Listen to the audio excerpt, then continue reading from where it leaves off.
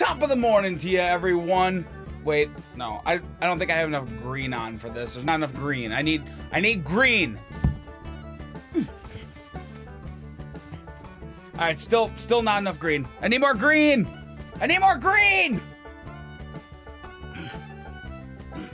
I still need more green. Mom, I need more green.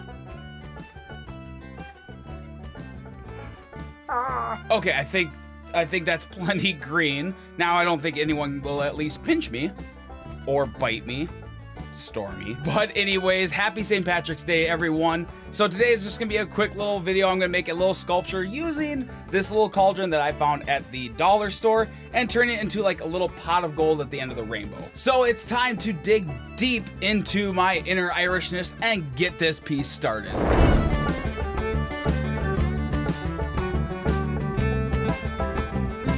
So with the plastic little cauldron being a really cheap little dollar store toy, I had to bring some life into it and paint it up a little bit and give it a little bit more of a real look.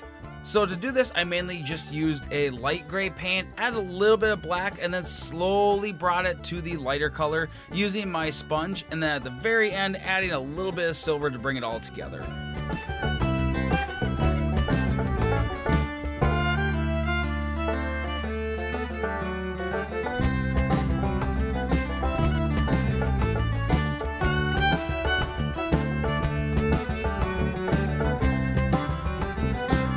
So to make the rainbow, I actually used some 12-inch acrylic rods. I used my heat gun to kind of bend it into the basic shape that I wanted, and then painted each of them using alcohol markers.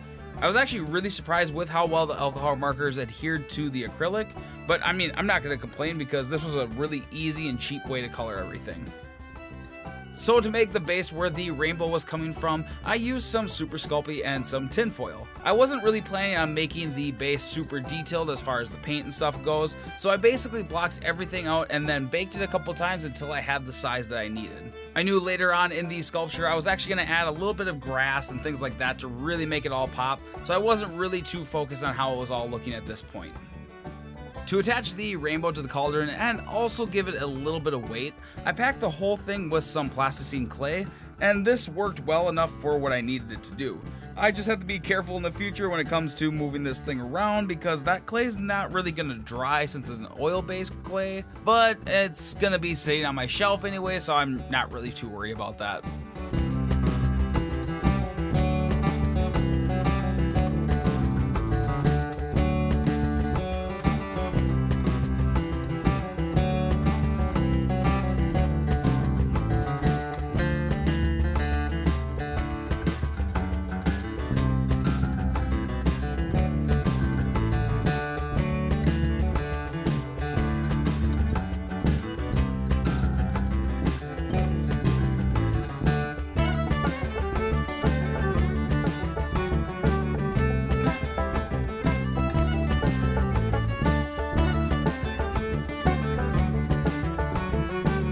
When I made the gold coins, I used some yellow Sculpey and then a pen cap to cut all the little coins out. And I was also very pleasantly surprised with how well these came out as well. It comes across well as little coins, and then once I painted them and added a little bit of gold powder at the end, it just really made it all pop.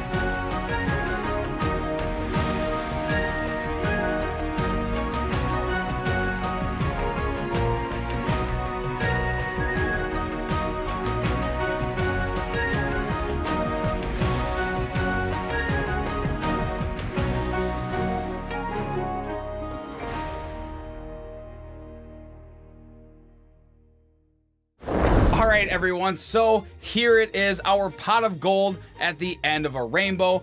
I think this thing is really cute, and I have to apologize for the green explosion. I mean, I am kind of digging it though. But I hope you all have a great St. Patrick's Day. Stay safe, and like always, keep drawing, and until next time, bye. Ah.